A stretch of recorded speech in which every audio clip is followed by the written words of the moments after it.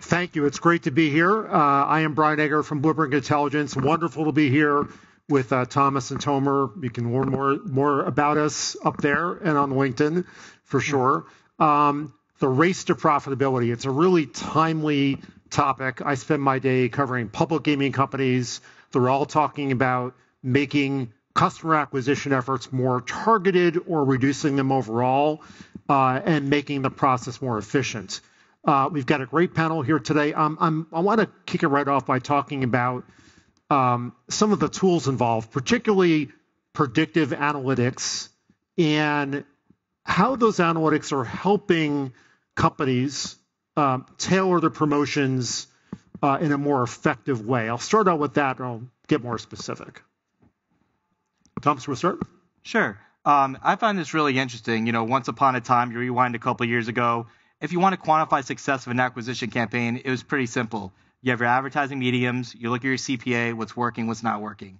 Fast forward a little bit later, all of a sudden we realize we want to have rotating offers in the marketplace to have different things to cater to different audiences. Now all of a sudden you can look at CPAs of sign-up offers and things of that nature. But now in today's world, we're starting to look more of the seasonality effect. We're realizing the lifetime value of a customer who might sign up on Super Bowl Sunday versus a random Tuesday made during the MLB season. And we're trying to quantify how long does it take to break even on a customer and how do you finally find a customer that's profitable. I kind of use the analogy when you kind of go to a restaurant, you have this diversified product of, hey, I could have an $80 steak, I have a $10 hamburger, but there's something for everybody. And I like to have diversified offers that make sense of that nature. But we just need to be mindful that now we're not giving too much money to the wrong users, where you hear the term bonus abusers way too much in our field, where they're taking money, they play, and they disappear. So it's really important to quantify what offers we're giving to the users, but be mindful of looking ahead with these predictive analysis, ML models, whatever you want to use, to predict how long will it take to break even. If that's not the case, maybe do more subtle offers or more cost savings to use for different types of customers. Tomer? Sure, yeah. Just kind of like before I maybe address the question, we've analyzed data from more than 10 million bets that were done in the US, and that gave us some key stats from operators that we work with. So I'll throw in some numbers here as a kind of like I try to address the question. But in general, for me, when you think about predictive models, right, it's the notion of like learning from the past, right? I want to learn what happened in the past and you employ that for any future behavior, right? That's pretty regular and expected assumption here, right? So, for example, knowing, and that's what we've seen, that after February, going to March Madness, 30% of the players, you're only going to be able to retain 30% of the players of the first-time depositors that you had, right? That's kind of like general numbers that we saw last year. So how does that correlate? How does that impact your expectations from your players, from your marketing communication as you think about employing predictive models, right? So that's just kind of like one example of how we think about it. So in general, when we think about profitability, when we think about bonusing and predictive model, for me, it's about recognizing that giving bonuses is going to impact our profits. And funny enough, not everybody understands that, right? Because in gaming, not all those bonuses translate into actual loss, right? Not all the promotions are actually being used in many ways. So recognizing that it does happen, recognizing the segments and the subgroups of customers that behave differently, and then being consistent with the messaging, right? So learning from the past, predictive models would really help with that. And so you talk about trying to maintain profitability, a lot of first-time depositors. We've just come off the Super Bowl, obviously a time that's particularly challenging because you're getting this influx of first-time depositors, and at the same time, you have to maintain profitability. And it's not an easy thing. Are there any specific tools we use to deal with that seasonal influx of first-time depositors that you often see? Yeah, it's a great question. I think it's a challenge that all of us operators are facing right now. And that's one thing, kind of taking a step back, what I love about A/B testing different offers. You're able to identify what types of users are going to be based on the original acquisition offer. And now all of a sudden you could segment them and funnel them into a current offer that makes sense to you.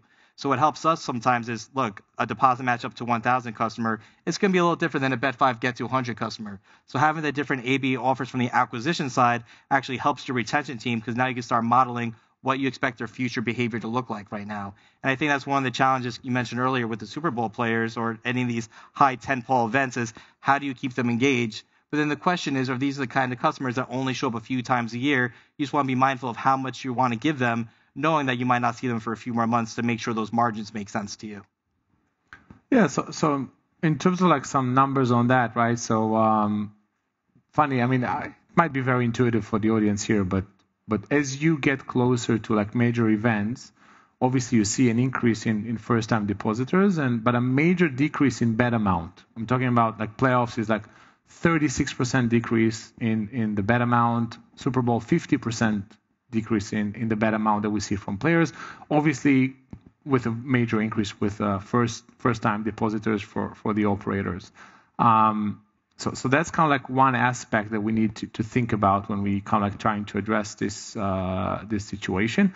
Another very interesting stat is the pre-game bets versus the live bet, right? So we also see like that 86% of the players that are playing the Super Bowl, for example, would be betting pre-game, like one bet, single bet, that's it, and you would have the rest doing the live bets, right? So there's obviously correlation between the same game parlays and the more sophistication and bigger bet amounts to profitability versus the first time bettors, the maybe one-time bettors are coming to the Super Bowl, and that's it in terms of the profitability that the operators see.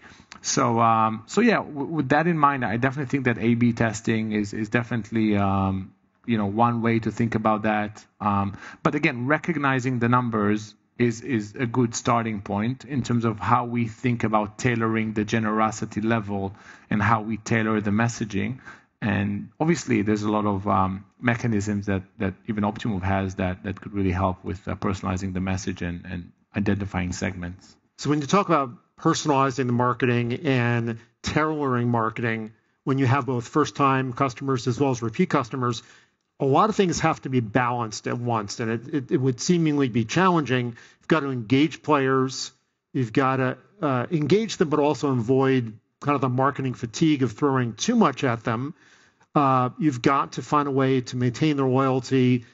And I think this is where it gets even more complex. You've got to try to find a way to mitigate problem gambling and to use the analytical tools at your disposal, whether it's AI or analytics, to balance all of those mandates and priorities. So I'd love to hear more about your thoughts about how you go about doing that. Yeah, this is a great question, and it's really interesting because I feel like when people talk about these ML models, you're looking at historical betting patterns, trying to identify what their future trends are. And what I find really interesting is there's so many things we can control, and there's other things we can't control. So, for example, internally, we could create our ML models of looking like, hey, what is the past betting history? What's their touch points? What's their bet count look like? What does their handle look like? But what happens when there's external factors that we don't control that impact these models and switch things up? So, for example, in the sports betting world, let's say I'm a big New York Jets fan. Week 1, we all know what happened to Aaron Rodgers. Now, all of a sudden, what happens to someone who might be doing overs-unders on the Jets each week? What happens when they have their futures for winning the Super Bowl? There's external factors that happen to the teams if it's injuries, trades, momentum, winning streaks. That's going to influence the players' behavior, how they want to bet, and how much they're willing to bet. And I think the people on top are going to figure out those AI models of our internal betting history, but how do we impact those future things that we cannot control that are outside our control?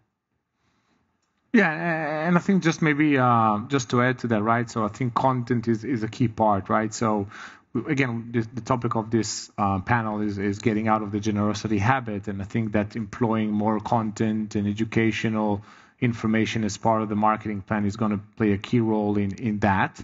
And again, when we think about maybe the new trend of AI and how can we really be better at offering those messages, obviously, while differentiating at-risk players, while identifying different sub-segments within even the campaign and the communication we're planning for the players, just to give like another example, right? We have like this capability to do what's called self-optimizing campaign, which is taking the A/B testing and over time identifying micro segments within the audience and kind of like divert the A/B testing towards those micro segments. So if you will, instead of like generalizing the message saying, oh, A was better than B, I'm just going to do A, I'm actually going to find the subsegments that B was better for them as well and keep doing B for those that it's relevant. So B can be the content, A could be the generosity, right? That alone, one of our customers, for example, for one campaign was able to get 7% more on their uplift in bet amount, and which translates to $300,000 more in bet amount for one single campaign, just for an example. The timing of the message, right? We saw 50% increase in bet amount just by timing the message correctly. So these are like small nuances, small details that obviously you have to have framework of, AI, data, and things like that that will help you with that. But these are the nuances you have to think about when you're trying to optimize for that.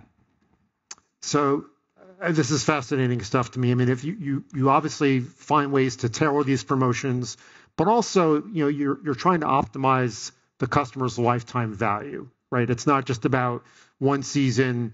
You're adjusting generosity to maximize their lifetime value and to gain insights from their initial actions. I want to bring this back to how do you optimize the lifetime value while at the same time making sure that the increased propensity to play is a function of what you're doing is working as opposed to they're developing a problem with gambling. And I think Thomas and I had this discussion even before our session today.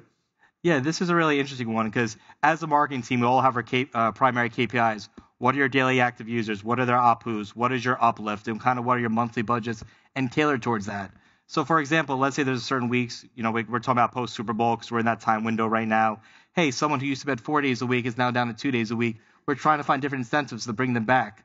But here's the fine line. What happens if this is a consumer who normally never bets on a Wednesday? We're pushing all these special promotions, play today.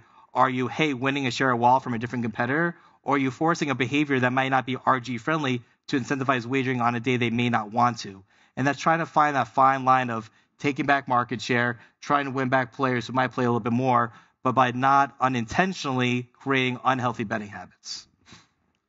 And I think that another interesting angle is like, again, very small details sometimes can really make a difference here when you think about lifetime value. And again, trying to make for example, a first-time depositor to come back and make a second deposit, right? So one area is the acquisition source, right? How do we get that first-time depositor? What was the response to what advertisement, to what channel? They come from Facebook, they come from Google, they come from wherever.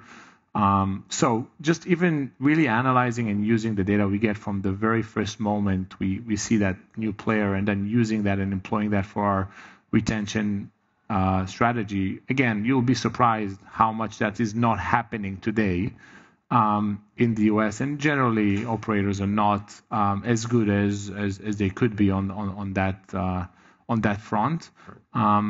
Another point I mentioned consistency earlier. So when you think about like the message you give to the players, the content, for example, in the email, and what they see when they come to the site itself, right? So if we've seen, for example, in the casino space, like 53% increase to bet amount just by optimizing the banners on an email and being consistent with the homepage and with the layout of the app or whatever the site, whatever the operations are, to the player themselves. So again, lifetime value correlate a lot with the experience and the nuances of that versus the spray and pray approach that a lot of operators out there are still employing. Spray and pray, I like that. I'll have to remember that one.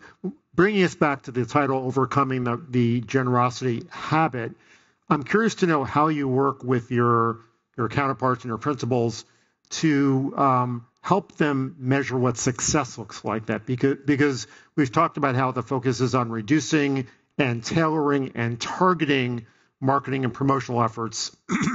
But from your perspective and from their perspective, how do you help them define whether they're doing that successfully, whether it's a good return on investment, whether it's cost effective? How would they know they're actually succeeding at that broader mandate? Yeah, it's a great question. I feel like when you hear the term generosity, it really just depends on how you define generosity. The reality is not two players are the same, and we have to tailor different offers to different users based on what they're playing for us. Look, if you're somebody who only bets $100 a week, a $25 free bet's going to look pretty good. You do that same offer to someone who bets $100,000 a month, they're going to be furious. So you just want to be proportionate of understanding what are they bringing to the table and are you bringing something back in return. When you really think about it, outside of our industry, how many different types of products or industries you say, come back to us, here's all this money, here are all these offers time and time again. There's short-term sales, there's flash sales and retail, things of that nature. But I feel like customers are expecting this now, and the question is, how do you turn it back a little bit to be how it's become more organic? The flip side is now as an operator, all your competitors are doing something different, so you have to maintain a level of competitiveness at the same time. So you're kind of in a catch-22 to find that balancing act.